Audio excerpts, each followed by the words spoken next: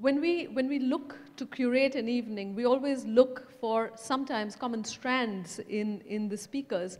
But what is remarkable about both speakers today is that they deal with radically different worlds that transcend both ancient and modern. They interpret them in uniquely personal ways, but their own journeys are also linked with this journey from the ancient to the modern. If Amish deals with the classical traditions of India, Jonathan Gill Harris deals with the revered landscape that is Shakespeare. When you take the landscape of Shakespeare, you add in a cocktail of chaos and complexity like India, and then a very personal journey of discovering both. You have a conversation that transcends not just a personal memoir, but it becomes a critical journey, both of literature, of this landscape, and of how the very intersection of both can change both forever. This is a conversation we're particularly privileged to have, because at the heart of this, what Jonathan is exploring is uniquely the idea of India. For a conversation around Shakespeare, that should be a great starting point. Jonathan, can we have you up on stage, please?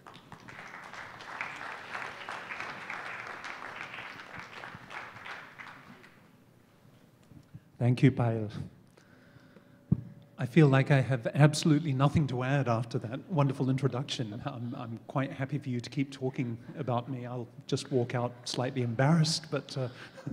I know exactly, because I've been going through the book. And the starting point for this conversation is, of course, Jonathan teaches English at Ashoka University. He's professor of English at Ashoka University. But he was born in New Zealand. He educated in the UK, and then he taught for 23 years in the US. Shakespeare being a particular passion, and I think for 25 years. The interesting thing, though, is how that passion for Shakespeare has evolved after your love story with India. So let me start by saying, before India, what drew you to Shakespeare? Boy, that's a difficult question out of the box. Here's a shameful admission. Shakespeare, for me, was an arranged marriage. And at the beginning, I had no love for what was to be my future partner. You can see the direction in which we're headed with this. Obviously, we're going to end up in India. But, you know, some of us grow up loving Shakespeare. Some of us have Shakespeare thrust upon us. And I was definitely in the latter category. Shakespeare was taught so phenomenally badly at school.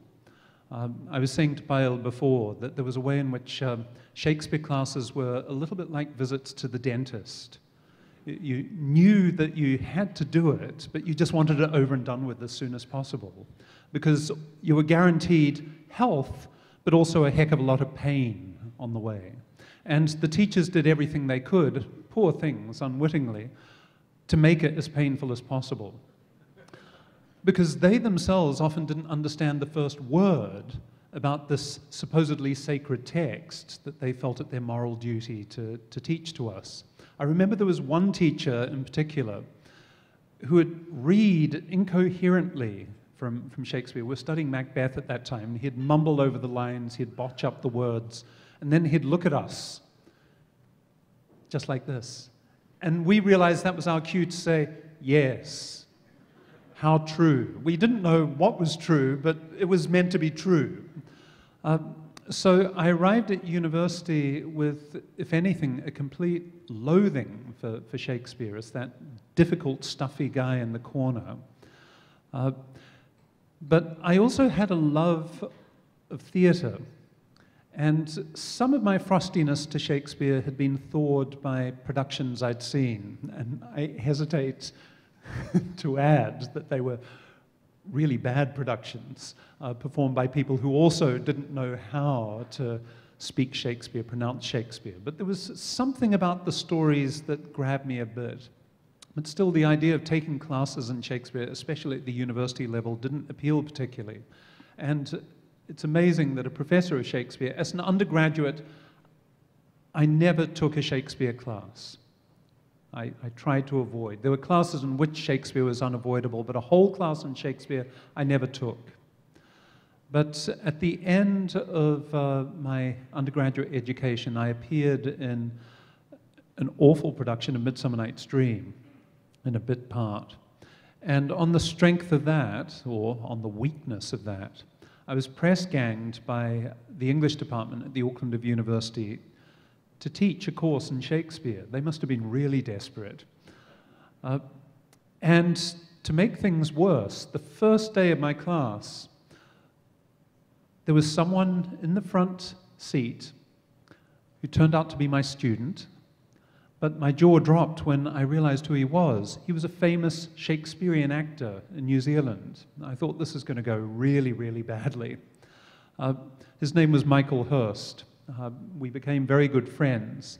And it was actually talking with him about how Shakespeare was a performer and entertainer rather than some sort of lofty, abstract, ethereal devta who was the font of truth, that alerted me to a dimension of Shakespeare's plays that, to a large extent, had been dormant for me. I fell in love with Shakespeare by teaching Shakespeare and by hearing Shakespeare. And I'm a musician. I began to recognize the music in Shakespeare. This was something that had been stamped out of Shakespeare as he was taught, at least at the high school level. I believe he's often taught the same way here.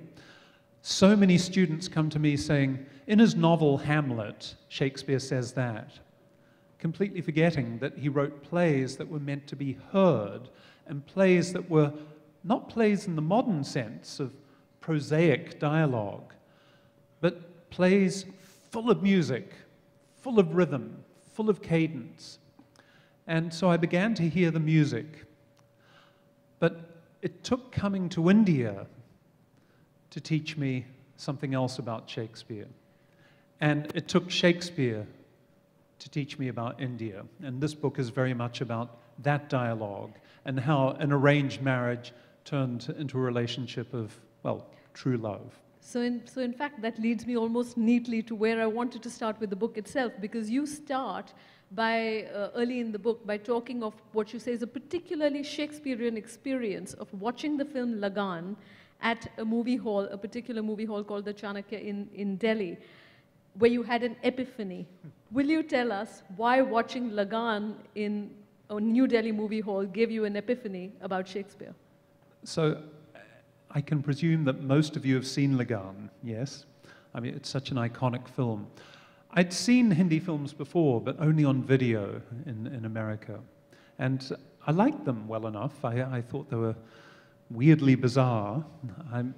Part of me was drawn to how these improbably sentimental narratives would always be interrupted for no reason whatsoever by item numbers in which people would suddenly start dancing. But nothing had prepared me for the experience of being in an actual single-screen cinema hall. And the Chanakya Theatre in Delhi in 2001 was unlike any cinema I'd been in. I was used to cinemas in the West where people would sit in the dark very politely and watch a film and sometimes whisper to each other. Walking into the Chanakya, I knew it was going to be a very different experience because it wasn't a theatre, it was a bazaar. There were so many people. And I was struck instantly by how you could pay a low fee to sit in the seats at the front downstairs. And you could pay even more, as we did, to sit up on the balconies. And straight away, I thought, that's exactly what Shakespeare's original audiences did too. His audiences were every bit as economically diverse as the audiences you used to find in the single-screen cinema halls. So I was already thinking, this is interesting. Then the film started, and my life changed. It wasn't so much that I thought Amir Khan was absolutely wonderful, though I did. But something happened when his character's introduction song started. You remember it? Oh Mitava, sun Mitava, tujhko kya dar hai re, ye dharti Apni hai, apna hambar hai re, aaja re. So, now, the people in the seats downstairs had started screaming the moment Amir Khan appeared. I thought, this is bad behavior.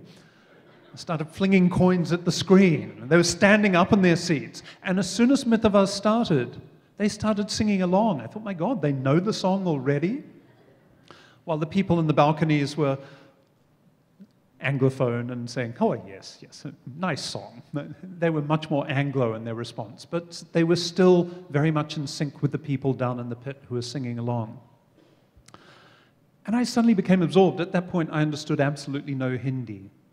But I recognized there was something in the song that was inviting me, ye terti apni hai, inviting me into the terrain of the film.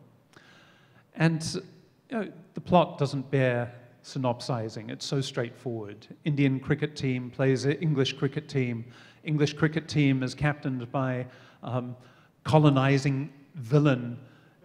Indian cricket team improbably kicks butt of English cricket team. We know what the result is going to be right from the beginning, but that's not the point. The point is what happens in between, not only on screen, but off screen. Because that cricket team held up a mirror to the audience. It was a very diverse team. Yes, mostly Hindu, but there was a Muslim, there was a Sikh, there was even a Dalit. It was coached by a woman, an English woman, no less. This is how inclusive the film was. And I thought, it suddenly occurred to me, no matter how unrealistic this film is, and my God, Amir Khan's pectorals in a Gujarati village in 1890 where people have been suffering from famine for 3 years, to have pectorals like that, this is so unrealistic. Yet there was something deeply realistic about the film too, because it was insistent in saying, we are like this. We don't come from one community, we don't even speak one language, but we come together to sing this song. And we're brought together by that pronoun apni, which you can't translate directly into English, right? Apni is a much more inclusive pronoun than, say, hamara, hamari. So this film spoke to me, but it also made me think again. The Shakespearean space in which rich and poor mix, just like in Shakespeare's Globe. Shakespeare had to produce entertainments for this mixed audience in exactly the same way that Amir Khan had to in the single screen. And the Masala movie as a genre, rather than being this ridiculous escapist thing, this B-grade, lowbrow form of entertainment that we're used to dismissing it as being, is in fact very Shakespearean. Because Shakespeare was doing the same thing, having to deal with multiple constituencies in his audience, poor and rich, Protestant and Catholic. Something I came to learn over the years too was that Hindi films aren't really in Hindi at all. I realized this when I was taught Hindi by someone who taught me a language that no one has ever actually spoken. It was so heavily Sanskritized that when I tried to speak it after moving to India, it was not the language people spoke on the streets of Delhi. But the language of Hindi films was Hindustani. It was a mixture of Hindi and Urdu and English and Punjabi and Bhojpuri. And Shakespeare's English was never English. It came to be regarded as English 100 years later. But Shakespeare had to write in multiple dialects, because his audience came from all over England. They came from the aristocracy and spoke a very Latinate dialect. They came from the Norman gentry and spoke a very French-drenched dialect. They came from villages and spoke a very Anglo-Saxon dialect. They came from the north, where they spoke a very Scandinavian dialect, and Shakespeare had to mix this all up. He mixed up prose and poetry, tragedy and comedy, French, Latin, Scandinavian, Anglo-Saxon, in exactly the same way a Hindi film mixes up Hindi and Urdu, and tragedy and comedy, and dialogue bazi with nach gana. All of a sudden, Shakespeare seemed to belong to a universe for me that was much more tangible after that experience in the Chanakya. And ditto, Masala movies, rather than being simply ridiculous anthropological oddities, I'd already seen Sholay. I knew the line, you know, Tere kya hoga kalya. But all of a sudden, Masala films seemed to me not lowbrow at all. They seemed to be deeply invested in an idea of India that was fundamentally mixed, that was about apani, just as Shakespeare's drama is. So at the heart of the conversation that we're going to have is, of course, the movies and Hindi movies. But even before we come to that, it's interesting that you traced what many of us take so for granted that we don't realize how remarkable it is, which is the prevalence of Shakespeare usage in everyday life, ranging from our politicians to the fact that Shakespeare Sharani in Kolkata is a very, it's just a part of town, right? Will you tell us a few of these examples that you found particularly remarkable? Because to us, they're commonplace. Yep. I mean, Shakespeare is everywhere in Indian culture, and this is partly, of course, a legacy of British colonialism and our friend Thomas Macaulay's conviction that Indians needed to be inculcated into English culture. So that English colonialism could triumph. It's no coincidence, but many Indians don't know this. The very first place in the world, the very first university in the world where Shakespeare was taught, Shakespeare had never been taught for 200 years. He was simply entertainment. But he began to migrate in the 19th century into university classrooms as literature. And guess where? Of course, everything that happens in India happens first in Bengal. Presidency University in 1822, Shakespeare for the first time in the world was taught as literature. By the 1850s, in Elphinstone College in Bombay, Parsi students, other Bombay Valas, were committing Shakespeare passages to memory.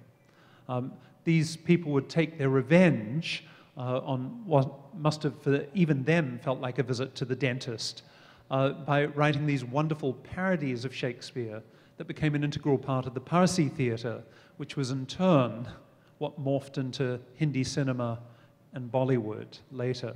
These nach gana versions of Shakespeare, comic versions of Hamlet. Hamlet the Omelette was a popular one.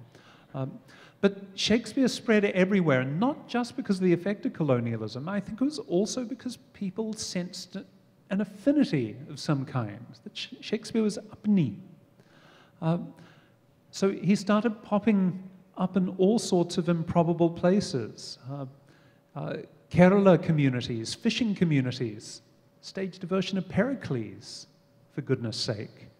Something about Pericles, Shakespeare's story of a guy who survives not one but 3 shipwrecks, really resonated for Malayalis. But I think there were a number of aspects of Shakespeare's craft, and in particular his investment in mixture, that immediately made sense to Indians. And it's why the famous Oxfordian Shakespeare critic C.J. Sisson in the 1920s came to India and was taken to see a Parsi theatre production, bowdlerization, vandalization of a Shakespeare play. And he sniffed and said, "Oh, this is going to be ridiculous, so I'll go and see it." And he was astonished. At the end of it, he said, "This is more Shakespearean than the stuff that masquerades as Shakespeare back in Britain. We have forgotten something about Shakespeare that is still alive here in India." And it had to do with this extraordinary mixture that he witnessed in the Parsi theatres, where people speaking many languages, Marathi, Gujarati, Urdu, Hindi, Tamil, were conversing with each other, and the plays had to somehow converse with them. For him, that was the essence of Shakespeare. But as you've said, Macaulay's colonialism may be the start of the formal teaching of Shakespeare, but they don't explain the essential resonance. And that essential resonance, you boil down to the one word, masala. And you have an interesting interpretation of masala. Tell us, what to you is masala? What is masala about Shakespeare? And what is masala about Hindi movies, Indian movies? You know, I hesitated for a long time about putting the word masala in the title because I thought, you know, it's just too easy. A Gora comes along and writes about Shakespeare in India. Just throw masala in and it'll sell. Masala is a word that, at least in a Western context, is so easily attached to Indian products. You know, Mississippi masala, etc. But for me, masala began to acquire real force as a term that helped me understand aspects of Indian culture and aspects of Shakespeare. Masala means, of course, many things. That's part of what attracts me to it. It can't be pinned down to any one thing. It comes from an Arabic word, masale, that means ingredient. So masale, in the plural, became a mixture of ingredients. And it migrated from Arabic through Persian into northern Indian languages and southern Indian languages as well. And over time, it came to be applied to many things. I love that particular usage of adding masala to a story. You know, that every time a story is told, you've got to add masala to it. The point is not whether the story is true. The point is whether the story tastes good. You know, you've got to add something to it with every retelling. And it seemed to me that was a good way of explaining Shakespeare too. We think of Shakespeare as a great original writer. In fact, he wasn't, even as he was a great writer. Of the 37 surviving plays, 35, he basically cut and pasted from other sources. He picked up bits from here and bits from there. Hamlet, his iconic play, is based on a play called Hamlet, not written by Shakespeare, which is based on an earlier play called Hamlet, which is based on an earlier story called Hamlet of Belforest. But the point is that Shakespeare didn't see himself as an original artiste, which is what he's been turned into. If anything, he saw himself as a chef, and when a chef is cooking, she is not coming up with an absolutely new concoction. She's always working with, or he is working with, something familiar. Otherwise, the people that she or he is cooking for are going to say, what the hell is this? They want familiar recipes, but with a new twist, with masala added. And that's exactly what Shakespeare did. And so that was part of the reason. But it was the masala movie that I was most attracted to. And masala as a genre that appeared in the 1970s and 1980s with Manmohan Desai and Ramesh Sippy's films greatly interested me because they were so denigrated as B-grade, as escapist. Yet, as exercises in dreaming about an India that is comprised of mixture, I thought they were anything but escapist. They recognized something about India, that India is not one. It doesn't derive from one original point in time. It doesn't derive from one tradition, but from a confluence of traditions. India is a series of ongoing conversations, and that is part of its beauty and its richness. That's part of Shakespeare's richness too, that he is not an origin who invented all these stories, but rather he's a conduit that allowed for the confluence of so many different traditions, French, Italian, English, even, as you'll see if you read the book, Arabic, Sufi. Romeo and Juliet is based on a Sufi tradition of love that Shakespeare somehow channeled. So I wanted all these ideas of masala to be at play in the book to help people recognize what is so wonderfully plural and syncretic about Shakespeare, but what is also so wonderfully plural and syncretic about the India that I love. And I want to stress that. This is the India I love. It's also an India that I fear is under threat right now. So when we speak of the movies in particular, there are the obvious, movies that are based on plots directly that are Shakespearean. But then there's also, as you see, a Shakespearean way of seeing. So will you tell us about films that you think answer to that intent or that way of seeing that is Shakespearean, rather than Vishal Bhardwaj's films, for example, are an obvious takeoff point both in story and interpretation. But what is the Shakespearean way of seeing that is so prevalent in Indian cinema, not just Hindi cinema, but all parts of the country? So it's no longer a shameful confession. I can stand in front of you and say I'm proud of this. What I love most about Nach Gana is the Gana.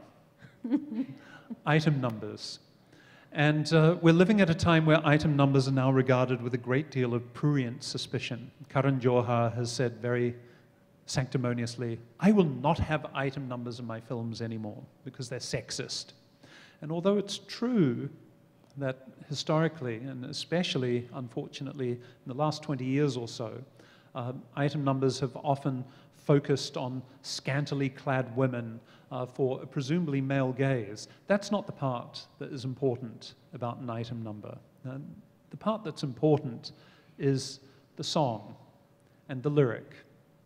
And it's the lyric of item numbers that is, for me, the most Shakespearean part of not just Hindi film, but also of a variety of Indian film traditions, including Tamil film, by the way. I saw Peta recently with Talaiva.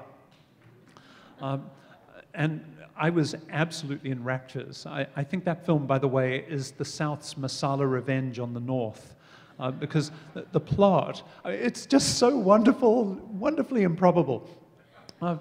So it's set in a boarding school. How many of you have seen Peta? It's set in a boarding school in the North where everyone, for some reason, speaks Tamil.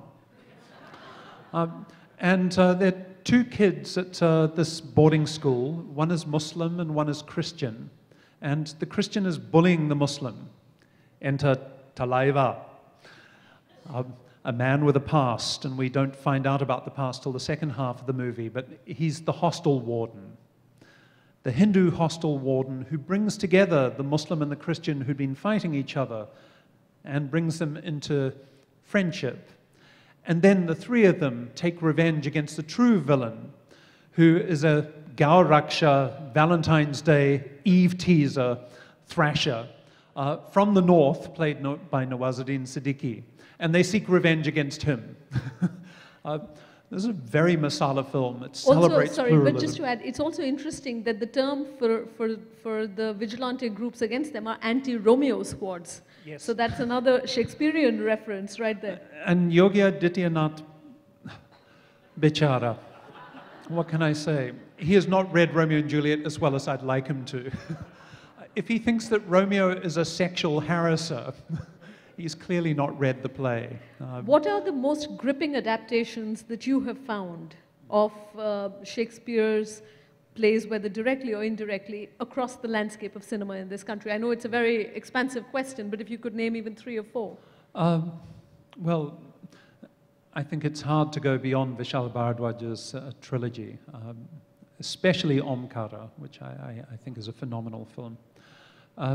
But I also want to do a shout out for some southern films that you may or may not know about.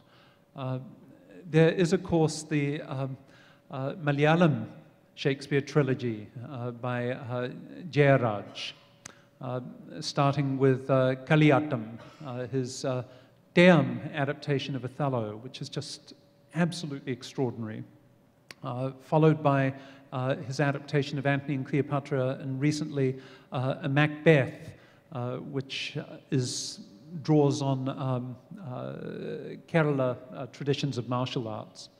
But there are also some really wonderful Tamil adaptations. There's one from the late 40s.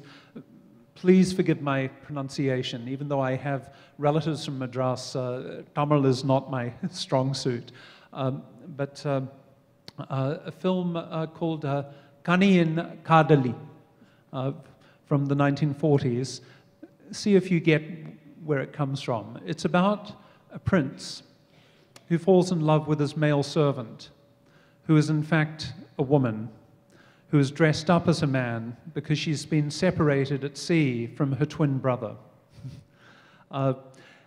And the male servant, who is in fact a woman, is asked to woo a princess who falls in love with the male servant, who is in fact a woman. Twelfth Night. Done without missing a beat, without any reference to Shakespeare, done with the most wonderful Tamil songs that you still find on YouTube. And then there are brilliant Tamil adaptations in the 1960s of Taming of the Shrew, all of them involving Shivaji Ganesan. Aravali, and then it's called Padakata Padinama. At least one of them involving Jayalalitha. Jayalalitha as Katerina the Shrew. It's a superb film. We're going to take audience questions, and that bell is just to indicate if you do have questions, please think them through. We'll take 5 minutes more to talk between us. And I want to, frankly, this is a conversation that we can spend 5 hours on and not start to cover, but I'd like to come to the very political heart of the intent you're also getting at, which is masala as mixture, but masala fundamentally as anti-purity. And what was that very crucial point that you felt both you needed to make, that Shakespeare makes, and that Indian cinema so organically make, that we are in danger of losing? Well, it's interesting. I find myself now in the strange situation in my classes of being the native informant for my students about Hindi movies. Because even though they speak, some of them speak Hindi better than me, they've grown up on a diet now of Hollywood, and increasingly with the proliferation of view-on-demand platforms like Netflix and Amazon Prime. They watch films that are made for viewing in their private room. And they see masala. I often do a word association game at the beginning of my course on Masala Shakespeare. I say, what does masala evoke for you? They say crass, cheesy, and there's an interesting word that comes up, auntie. They associate masala movies with what their aunties like. It's embarrassing. It belongs to an older generation. But I think that shows how the aspirationalism of liberalized India is taking people, young people, away from extraordinary cultural resources. And I say this with a smirk, an ironic smirk, because this is at a time when people are being told, we do have to go back to Indian resources, but not those ones. We have to go back to the Vedas, to a purely Hindu tradition, in order to rediscover ourselves in our true Indianness. What I like about masala as a way of interrupting this narrative is it's a reminder, as I've talked about before, of India as being a venue for confluence and conversation between multiplicities, multiple traditions. We're fetishizing purity more and more. And purity is a term that scares me. I think it's drastically overrated. I think the handmaiden of purity is violence, because if we fetishize purity so much, anything that appears in our pure brew that we think shouldn't be there, we angrily try to erase it or throw it out. When you think about it, the universe is inherently masala. We are inherently masala. Even though we tell stories about ourselves that we say we come from this tradition, this community, the fact of the matter is, the biological fact of the matter is, every one of us has two parents, not one. Even though we may bear one name that supposedly extends back through generations to time immemorial, to an original patriarch, our genetic pool proliferates the further you go back in time. And in everyone, there is mixture. Every Indian is the result of migration. All of us are the children, the grandchildren of migrants. India has done a very good job historically of recognizing this and has historically embraced so many migrant communities. I fear that in this age of purity, we're turning on ourselves to look for some story of origin that makes foreigners of people who are Indian, not just Farangis like me. So my love letter to Masala and to Shakespeare is also a love letter to an idea of India that I fear is being taken to task in ways that are chilling right now. And the coincidence of developments in culture and technology that result in my students moving away from Masala into what they think is really good entertainment that comes from the West. I see that as a form of neo-colonialism. And on the other hand, voices saying you can only be truly Indian if you go back and embrace a certain form of Sanskrit. Leaves our students with impoverished imaginations and impoverished understandings of the really rich history of this country. And I'm not just talking about the distant past, I'm talking about the 1970s and the 1980s and the 1990s as well. And the conversation around purity is a whole other conversation, a very crucial one, about whether there is, in fact, something even possibly called purity. But you said it very well, I think in the book you said Masala has unexpected dissident power, right? And it's interesting that some of the examples, and the reason I did point out the political example is we're at once, of course, unself-aware, but it's also, it speaks to the omnipresence of Shakespeare that in your book you quote 3 politicians at least. And before we open it up to audience questions, because that is really priceless, will you give us those 3 examples that you quote of politicians quoting Shakespeare? Well, it's interesting. They cover the entire political spectrum, these 3 politicians. All of them quote Shakespeare in a very Macaulayite way to lend credence to what they're saying. This is something that politicians do all around the world. As soon as a politician starts quoting Shakespeare, they're a rascal, because you know that they're trying to enlist Shakespeare's cultural authority to legitimize something that was probably a bit shady. So, Pranab Da, the former president of India, when he was finance minister in the UPA, he was trying to push through a budget that had a few dodgy elements in it. How does he justify the budget? He says, "I must be cruel to be kind," quoting Hamlet.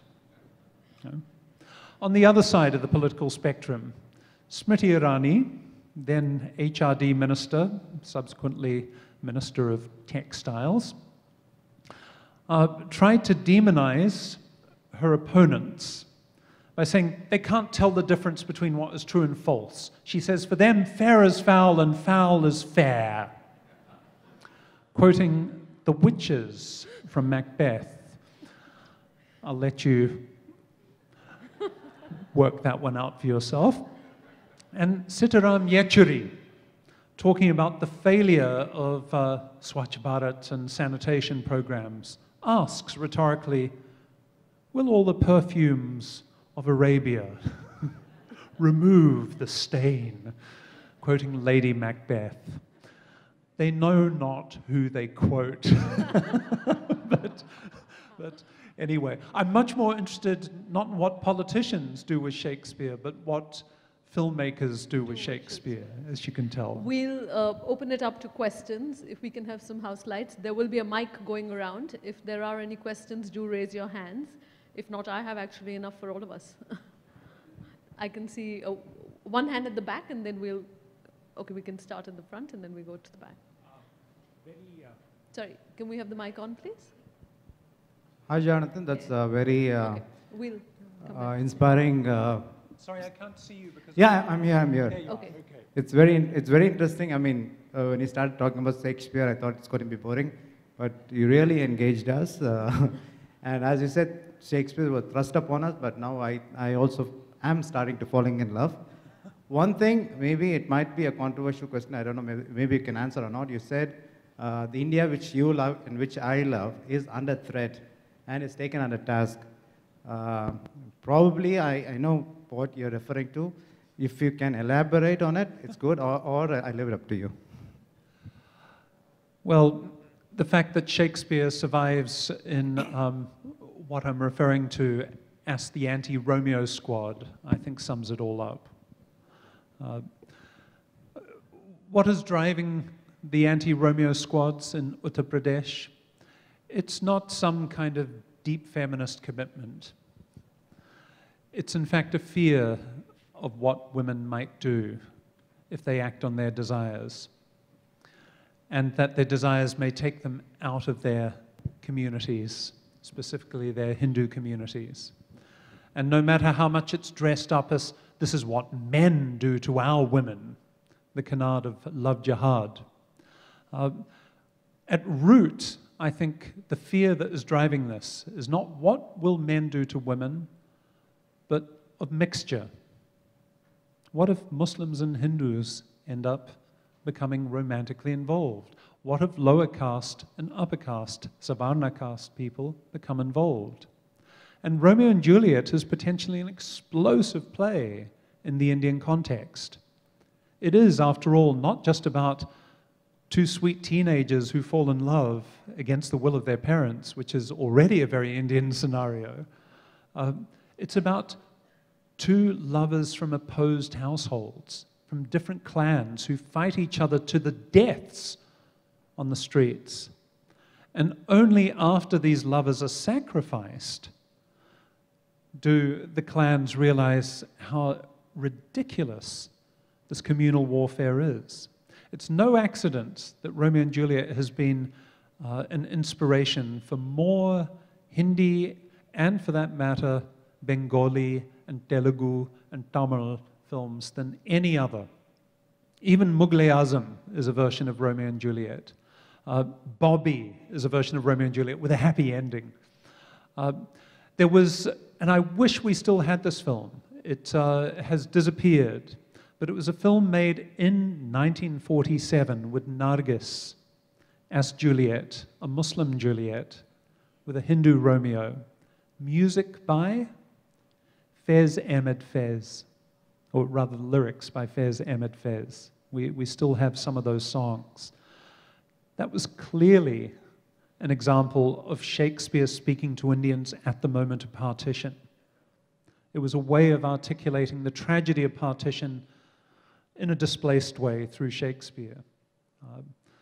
So that's what I'm referring to. Actually, this book is in many ways about the enduring trauma of partition, which I think blows through Hindi film like the Loo wind blows through Delhi. It's always there, partition, as a sort of unspoken trauma. And this fascination with people from different communities coming together, mixing, mingling illicitly, then being affirmed in their coming together, is a constant theme in masala films. We're actually losing it.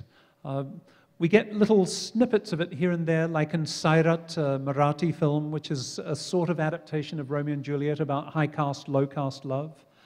We get a snippet of it in Gully Boy. I don't know whether you saw that film, where a Muslim rapper and a Marathi sort of Shiv Sena type family produces another rapper who become thick as thieves. But I fear that we're losing this because we are more and more insistent on the impermeability of boundaries between communities.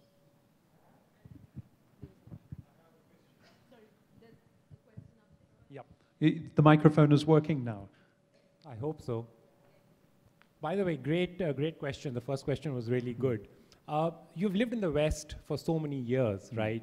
And you truly believe that masala is an essential element of any digestible plot, any plot that you can speak about. But you haven't given a single example, even in a common narrative, of any film of the West, you know, that has embodied Shakespeare.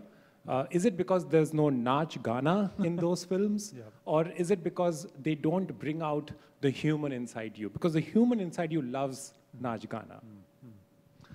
Oh, that's a lovely question. And yes, you've seen something about my project, which is very true. It's not that I dislike Western films, but I think the whole machinery, in particular of Hollywood, is about something very different from the Hindi and regional film industries in India. Originality is fetishized in the West. And why not? I mean, I love a good original story too. But I do think that originality is over-fetishized. And I think it's no coincidence that the idea of originality is somehow the hallmark of good art coincides with the rise of capitalism. That originality equals an individual's intellectual property. It's not yours, it's mine. That simply didn't apply in Indian storytelling traditions, where these stories were never stories by X and X. They're apni, our stories. And part of me loves that. And that apni is most apparent in how people respond to Nach Gana. They know the songs before they come. They start dancing in sync with the songs as they're being performed, and they perform them out in the street afterwards. There's a way in which the film migrates from what's on screen into the bodies of the people watching, and it doesn't matter if they're Muslim or Hindu, upper class or lower class, upper caste or lower caste. We are all performing mitava. Right? That is so radically different from a culture in which originality is the benchmark. Right? But it is very Shakespearean, because one thing that had always puzzled me was how did so many illiterate people come out of Shakespeare's plays absolutely transformed by them? And we have evidence that people would, after watching a Shakespeare play, remember 3/4 of the script. They'd go to publishers and say, I just heard Hamlet.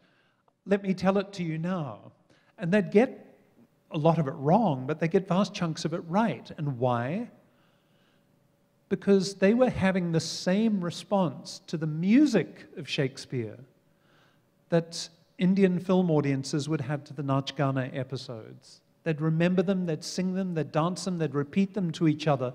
These are apni kahaniyan, not Shakespeare's. So, yes, I think you put your finger on something very important about how we imagine stories, who possesses them, who they belong to. Yeah. And I'll try to be quick in my answer now. Are there any women in the audience who have a question? Because yes, please. For your wonderful understanding of the Indian scene. Thank you. I've rarely come across an Englishman having such depth of knowledge. And thank you, although I'm a Kiwi. You could really replace Tom Otter, who was the actor on the Indian Hindi cinema for various roles as an Englishman. It's fantastic, fantastic. And your recollection, memory, everything is top class. And I heard you mention Auckland in New Zealand, that's the other end of the hemisphere, and also the United States. Now, I have been a student of Shakespeare, having studied in a school, English medium school in Delhi, and we did read the As You Like It. I still remember the King Lear, I remember Charles, I remember Touchstone, I remember Melancholic Jack, and the famous All the World's a Stage. And all of us are players in it. At first the child, puking in the nurse's arms, and then the whining schoolboy, unwilling to school with the shining morning face and all that sort of thing. So these things are, I mean, something which you just cannot forget. And just for the information of the people here, I am plus 80. So at this age, to recall and remember Shakespeare is something amazing.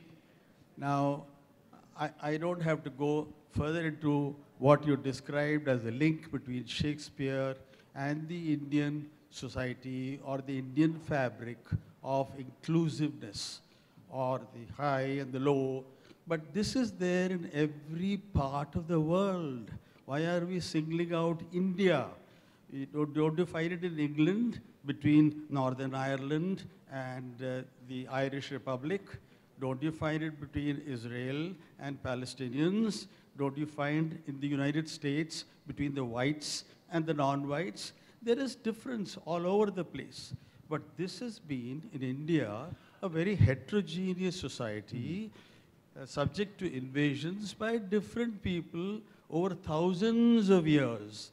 So that fabric has got nice integrated, and there has been various compulsions. Sir, I'm sorry to interrupt, but was that a question? As in, if you'd like to phrase it as a question, he'll probably find it easier. Well, he could react, because before I end, I would just like to add a little bit of a comic to the whole thing and not make it sound very serious. There was a section I read that somebody claimed that Shakespeare was actually Shakespeare.